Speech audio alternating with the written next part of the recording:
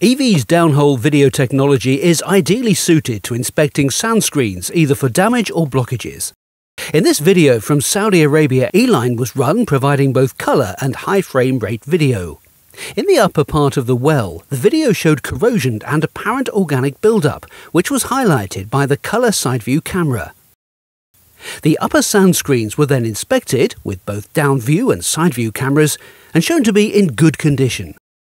In the lower sand screens below 1600 metres, the sideview cameras showed clear build-up inside the ports, and as the camera is lowered down, it reaches an obstruction which appears to be material from the blocked screens. EV's cameras are also used to evaluate the effectiveness of screen cleaning operations, identify damage to screens, and even detect sand entry into the wellbore.